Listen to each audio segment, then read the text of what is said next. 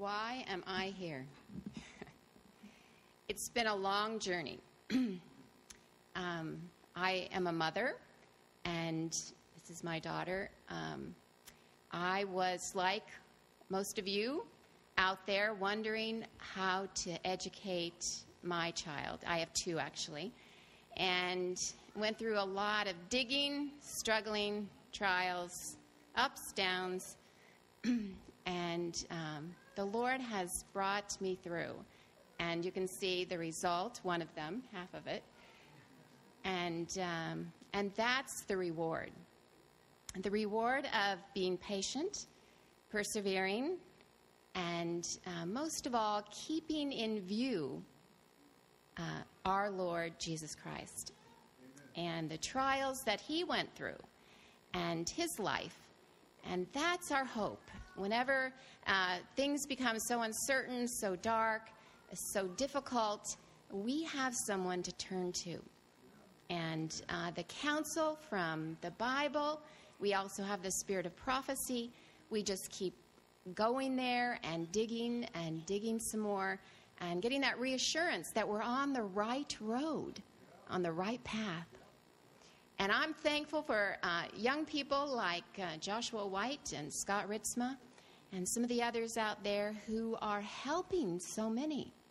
I remember when I wanted to just blast this truth on True Education, and they do it so well. I'm just so thankful for them. And I pray for each one of you. You're the reason I'm here tonight, so that I can share, because it's more blessed to give than to receive, but to share some of what we have learned over the years. And the one who gives us success is Jesus. So keep hanging on to him, and don't try to copy us or man. Try to copy him. And we're here to share principles that we've learned, methods that we learned, and he's, though, the perfect one. So keep your eyes on him, and hopefully we can share a little bit of him with you.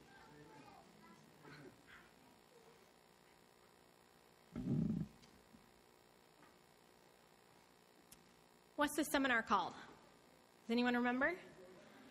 Building for Eternity. We have a theme song that we're going to sing in the next couple days. Building for Eternity. Why are you here? Well, I'm here because God stopped me in my tracks years ago. There was a time in my life when my whole world fell apart. Everything that I found security and comfort in was stripped from me.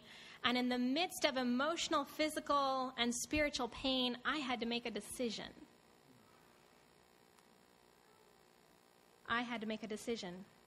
Which way would I choose? Which way will you choose for your family? 2 Chronicles 15.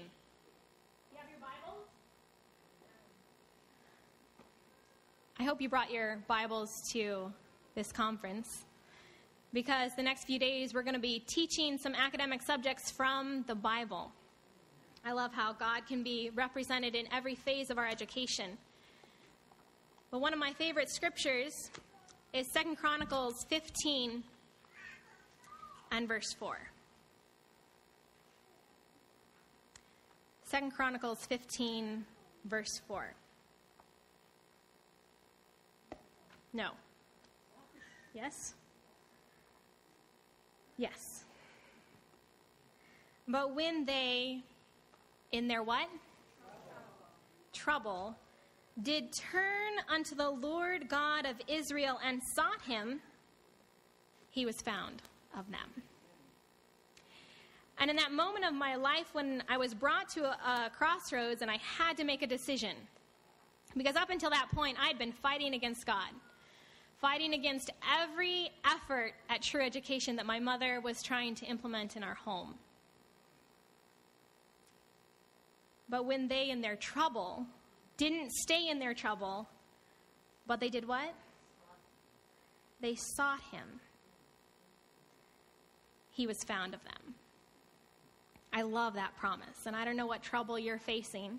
Maybe it's the simplest thing is, I don't know what to do with my children. If we seek him, we'll find him. That in essence is true education. How do we do it? Hopefully we'll find some ways of doing that in our home, but truly, we can claim the promise that in our trouble, if we'll seek him, we'll find him. And so I chose God's way for myself years ago, and I never would have thought that I would be here today doing what I'm doing. But is it worth it? Is it an easy road once you choose God's way?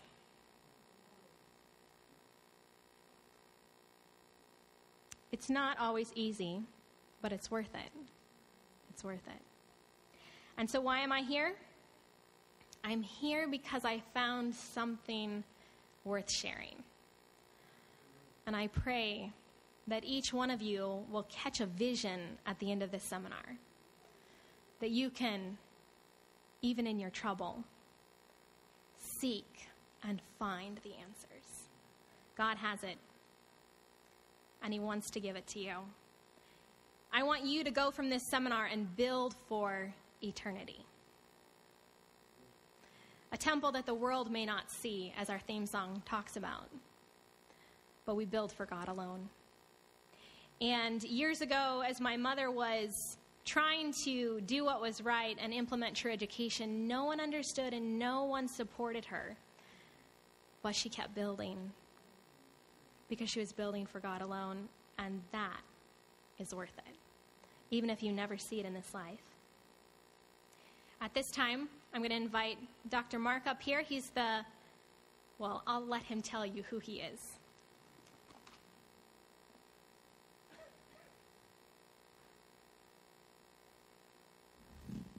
I'm that guy. Hello and welcome. I'm Mark Sandoval. I'm the president of Uchee Pines, and it's a pleasure to have each of you here with us. President, medical director, but also father, husband. We have 5 children, 1 on the way, so soon to be 6. And homeschooling and education is an important topic. It's something that is needed. It is a work that is far beyond any other work. You may have somebody that grows up to be a president, but the president will never have as much responsibility as a mother, right? Never. And while there is much debate in regards to the role of men and women nowadays, God has ordained it that the most responsible role is a woman's role. And unfortunately, it is one that is in the world least recognized, least appreciated, and is one that is thankless in many ways and many times. But recognize that God has called you to a noble deed and a noble purpose. Education is about restoring the likeness of Christ in humanity. Education and redemption are the same. And there is a law by which education works, and that is the law that by beholding, we become changed. And so if the purpose of education is to restore the likeness of God and man, and the law by which that happens is by beholding we become changed, then education must uphold Christ. The focus of it must be God. And hence the textbook is God's Word. Right? And the world doesn't understand it. It doesn't. And if you find yourself outside of the norm, if you find yourself a little bit extreme, fundamental even maybe, well, praise the Lord, because He is working out something in you and through you that you can't work out for yourselves. And be encouraged that through all of the bumps, the difficulties, the failures, I know, God has not forsaken you. A child learns how to walk, and in that learning to walk process, they always fall down. And sometimes children, the parents are only big children. They're still learning how to walk, and they fall down in the process. It's not a problem to fall down. It's a problem to stay down. So when you fall down, get back up, right? And trust that God is there, Heavenly Father who loves you, holding out His hand, saying, come on, let's go. Let's go. Ever onward and upward.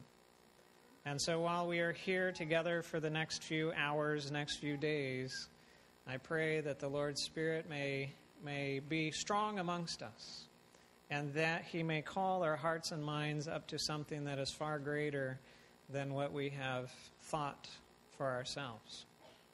Welcome to Uchee Pines and to your home away from home.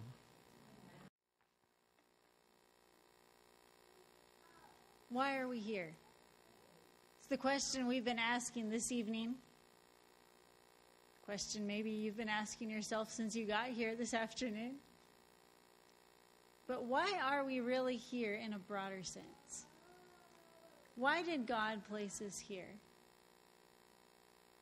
We talked about how Jesus is our example, how He wants us to make us like Him. So maybe we should be asking the question, why was Jesus here? I'd like you to turn with me in your Bibles to Isaiah 61. Isaiah chapter 61. Jesus Himself used this passage when He was in the synagogue. And He read this to specifically answer the question, why He was here. Isaiah 61, starting in verse 1. He said, "The Spirit of the Lord God is upon me, because the Lord hath anointed me to preach good tidings to the meek."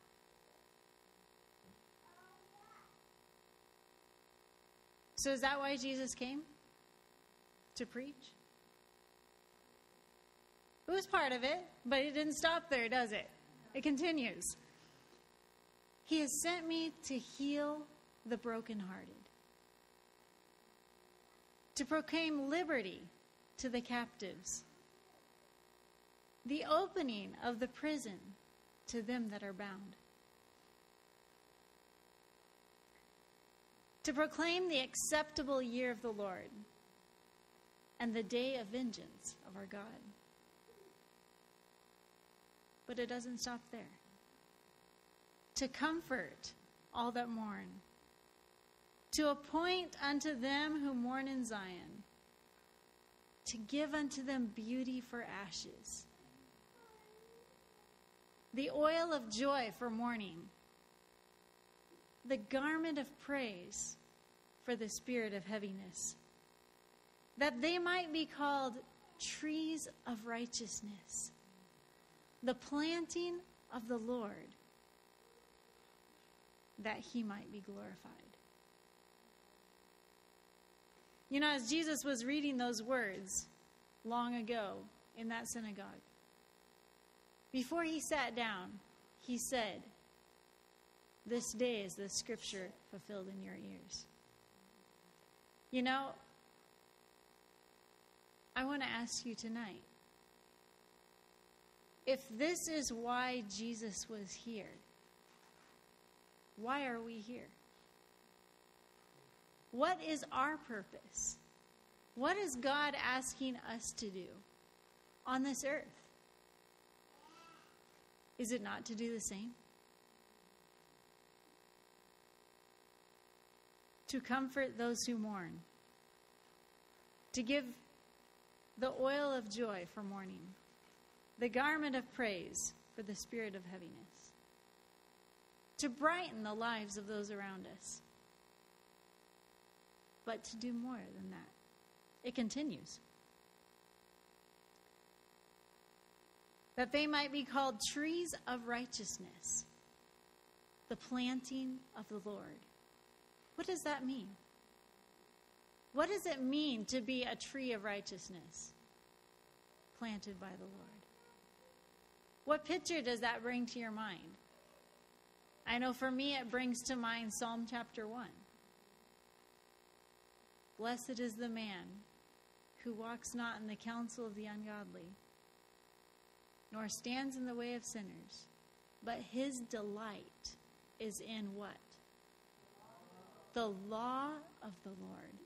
And in his law does he meditate day and night. And then he shall be like a tree planted by the rivers of waters. So what is God asking us to do? He wants us to be that tree by spending that time in his word. But it continues. And they shall build up the waste places. They shall repair the ruined cities. And you know, as I was reading those passages, as it continues on in this verse, it brought to mind one more text in Isaiah. Isaiah chapter 58. Why are we here? What purpose is our lives? What purpose are we training our children for? To what purpose is true education? Why are we here? Look at verse 12. God basically says, I want you to do what? Build up something. The old waste places, I want you to rebuild them. And you shall raise up the foundations of what? Many generations. And you shall be called the repairer of the breach, the restorer of paths to dwell in. What are you doing here? Why are you here? Is it because this is who you want to be? Is this the reason you're here? Because you want your children to be like this? We have a high and mighty calling, don't we? But it doesn't stop in just the Old Testament. Look at Matthew chapter 5. Why are we here? Matthew chapter 5.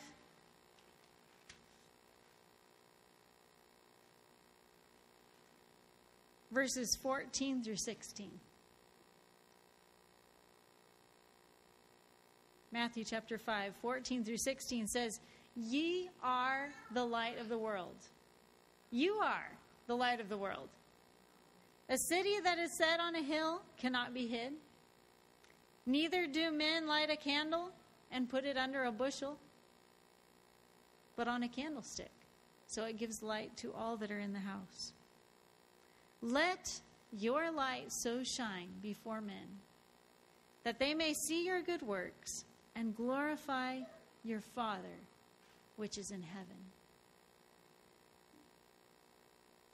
So if we just try hard enough, we can be the reason why we're here. Is that right? Can we? Can we just try hard enough? Like, it says that you are the light, so if I try hard enough to make my light brighter and brighter and still brighter, does it work? Last time I tried to make my light brighter, I tripped and fell and it went out. Can any of you relate? The reason is because it's not our light. We are merely the moon reflecting that light from the sun.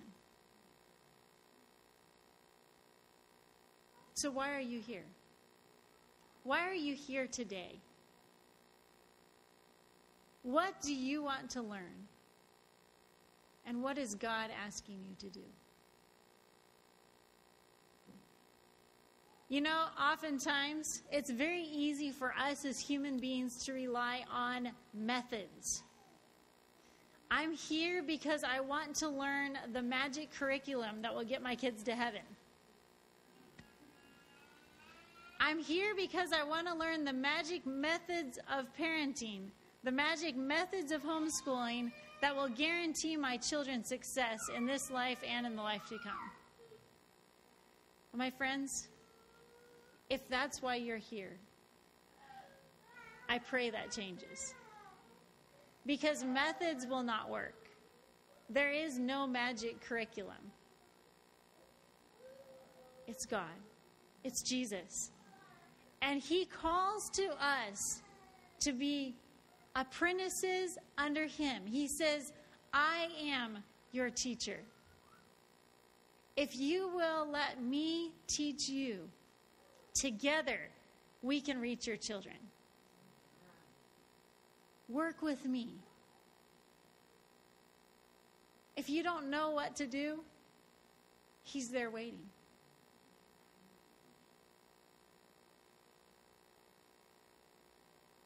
You know, you will hear often throughout our seminar about curriculum by sunlight.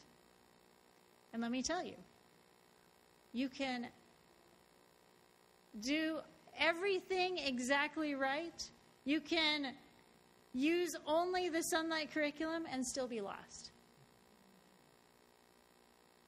It's not curriculum. We're not here to promote a curriculum. We're here to promote Christ. And by apprenticing together with Him, we can rebuild the old waste spaces of true education that is in shambles. We can become the restorer of paths and lead our children to Christ.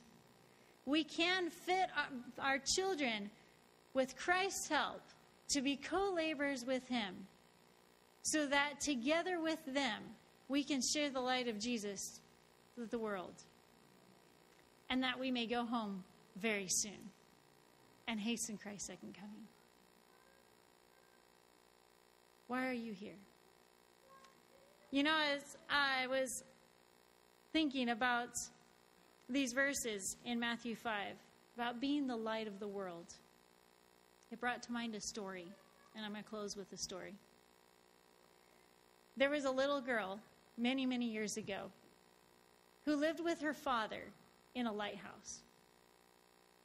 This lighthouse was in a very nasty area where at low tide the rocks were very shallow and no ship could cross. But at high tide the ships could sail through the canal very smoothly. And the only way during the night that a ship would know where those rocks were was by that lighthouse. Well, there was a group of men who were very evil who also knew that and wanted to do what they could to wreck the ship so that they could plunder the supplies on the boat. And so they waited for their opportunity, and as this little girl's father had to go to town to run some errands, they captured him. And they locked him in a little shed to await dark. As nightfall came, this little girl was the only one in the lighthouse. And she saw it getting darker and darker. And she saw the water rising. And she knew that her father would not be able to get back until morning, because where he had crossed, the water now covered it. She also knew ships would be coming, and they would not know where the shoreline was, where they could go through safely. And so she began to search the lighthouse for a ladder. And she pulled the dining room table up as far as she could under these high lamps, way up high, where she could not reach. And she put the ladder on top of the table and climbed to the top rung, but she still could not reach. And she began to search everywhere. There's got to be something else that I can put on this table to make the ladder just high, a little bit higher, because she could almost reach it. And the only thing she could find in Lighthouse was a large family Bible. Well, she had been taught as a very good Christian, never put anything on top of the Word of God. But as she prayed, she realized this was her only way to light those lamps. And so with a prayer, she set that family Bible on top of the ladder and once again stood on top, and she was able to reach it. And she lit every single light in that lighthouse.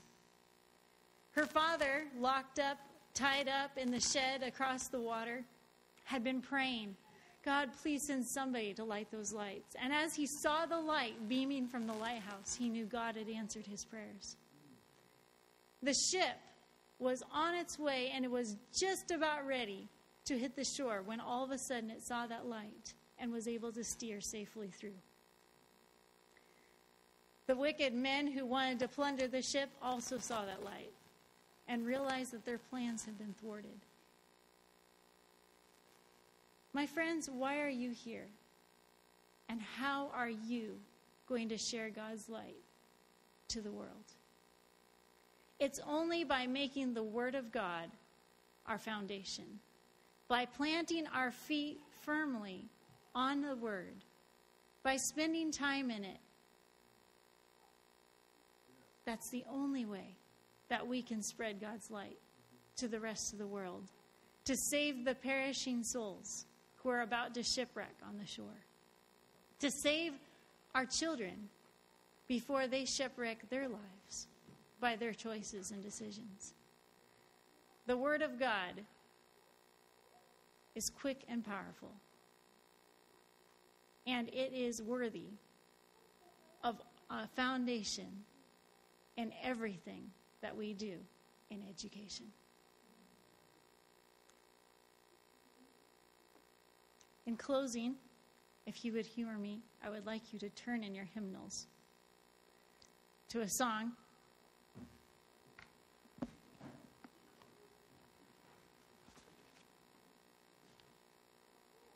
Number 518. Number 518. And as we sing this song, I hope you know why you're here now. Let's stand as we sing number 518, Standing on the Promises of God.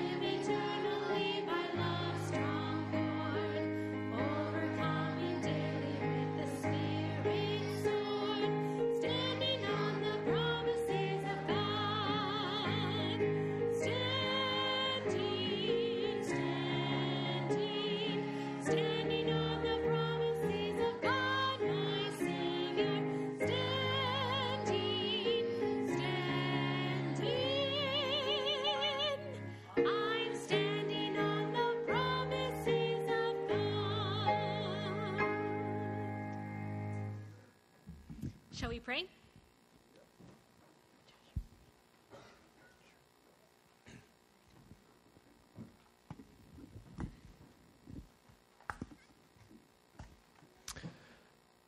Father in heaven, thank you so much for the privilege, the incredible privilege it is to have those promises that we can stand on as a guide, as a light in this dark and stormy world.